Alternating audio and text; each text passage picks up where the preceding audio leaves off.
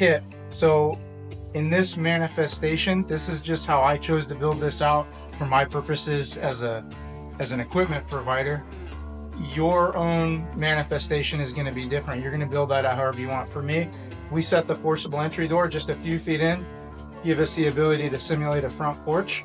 We can force the door, go in, again, under live fire conditions. You know, for here, we cut an opening between the two containers, and we're able to come in, do a U-turn, and hit the fire room. Again, this is not the containers. We don't provide the containers. We don't provide a training structure. We provide you commercially made products, high strength products, to eliminate 90% of the fabrication and the work that you would need to do on site if you were going to do it DIY.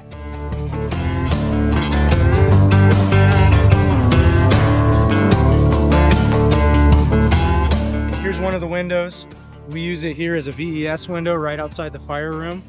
You also have the ability to frame these in the ceiling as a vent prop. So you get the ability to smash out simulated glass. We're using drywall. You can add the wooden sash in, and you'll see we've actually got a way to put in rebar as a way to simulate your window bars for areas of the country that have that.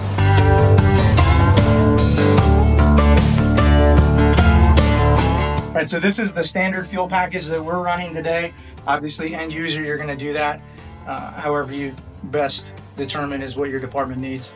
For us, we're doing 2 pallets, a single bale of hay, and an OSB wall on the outside, and an OSB ceiling sheet. This is going to give us a very predictable fire set. We time that out almost to the second. We know what this fire is going to do. And it's important that however you do this as an end user, you train on your fuel packages themselves. The fuel package you need to have figured out to a T before you're actually training firefighters with this. All right, so here we're at the end of the day, we're burning off the rest of our waste here, but you can see the back of the flash river chamber. It's got a cutout here so you can push your trash out. You can see we've got really good fire conditions here. And again, the strength that this gives you is vent limited fire conditions. Most of the training towers that you would go out and buy are going to be fuel limited, and they're not going to train you to operate in the conditions that you're expected to operate in the real world.